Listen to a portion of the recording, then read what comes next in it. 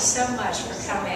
Welcome. It's my pleasure. And I was wondering, what you were in New York in the early 70s, and what was it like? What was the texture of the city like? Because this is something that Gordon Matta-Clark responded to as well. And I'd love to hear about how you responded to the city and how it in turn influenced your own work. Well, I think that one of the most wonderful things in the 60s and early 70s was there was a community of artists that were going beyond the boundaries of their art forms. So that was the excitement, that there was a lot of experimentation to go beyond what your training was to something else. And then sometimes people went back to their original forms, but then they had the knowledge after experimenting with other forms. So it was very rich.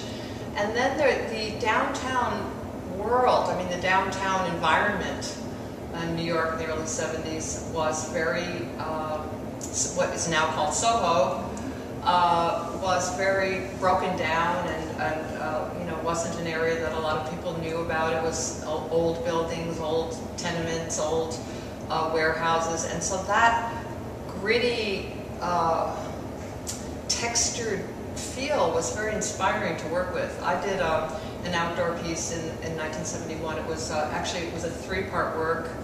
The audience first came up into my loft. I was living on Great Jones Street at that time, and there were only 100 people a night. And then I rented a bus. They were brought downtown to the performance garage. We did a second part there, and then they were brought a block away to a parking lot. And that was on Saturdays and Sundays. They went to the parking lot piece, so there were maybe 1,000 people at that. And that parking lot was, you know, I think there were about 100 people in it. And I wanted a helicopter, but that's you know, vertical space. I didn't get that. But it was really using masses of people in this parking lot. The police came in and out a lot. I mean, it was, you know, we never got a permit. It was just putting these very magical images in juxtaposition to that reality of the city crumbling. So it was very inspiring. You know, I mean, I've always been very inspired by archaeology, this idea of layers and a place and all its memories. And so it was a perfect place to work at that time. Well, you mentioned a couple of pieces that you did that dealt with urban archaeology in a sense. Could you describe those pieces? Well, one of them was Vessel, so that was, you know, and I had been doing a lot of site-specific work at that time in the late 60s, early 70s. I had just finished a very big piece at the Guggenheim Museum using the whole space. And I think I was the first person to do that. So that was also, had about 150 people in it. And it took place in 3 different configurations. First, the audience was down on the ground. It was called Juice.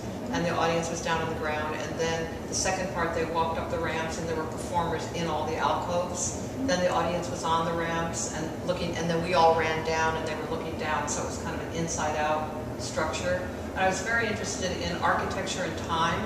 That's right. And then I was very interested in memory as being part of your experience. So what happened with that piece was a month later, a second part was in another part of town. And you had the images that were compressed. It was a smaller scale piece. So you had the images in your mind from the Guggenheim, but at the same time you were having a different form was in front of your eyes. But that memory influenced the way that you perceived what you were seeing in the present. So that was something that interested me a lot in those days. And Vessel, the piece that I talked to you about happened downtown, also had this thing of moving an audience through space in the city, and you know, and having the memory of what happened before. In a sense, it would transform your experience. Objects that were in the piece transformed, the scale transformed. You know, it was dealing with you know, time. It was dealing with time as an element. And then the other piece that I did, which was a number of years later, was in 1994 in Roosevelt Island, and it was called American Archaeology.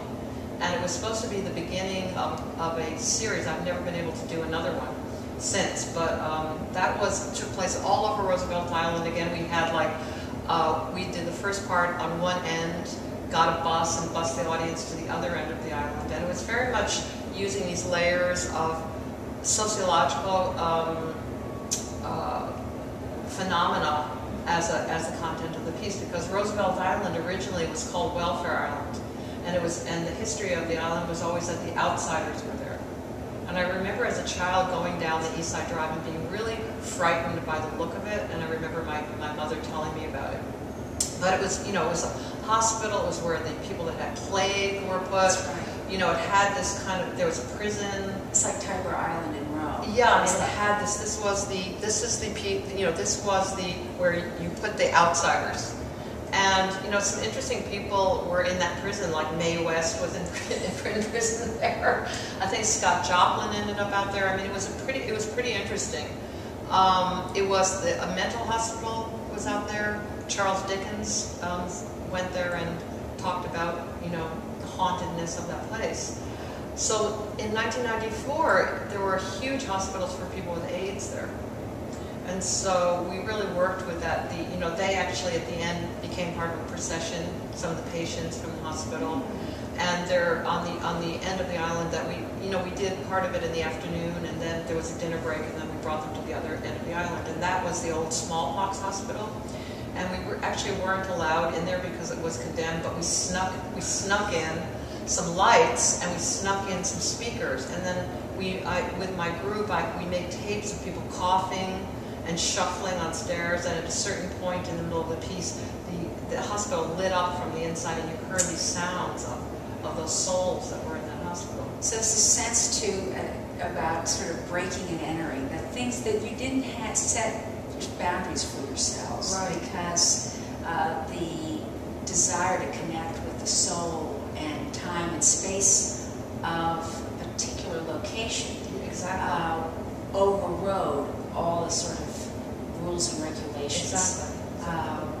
Which is not unlike Gordon Matta-Clark. What he would do is bring it in his spirit, trying to bring light into a building that had been abandoned. Exactly, because I think that a part of it, and you know, I wish I had known him, but my impulse is very much about our American sensibility because of this pioneer kind of spirit.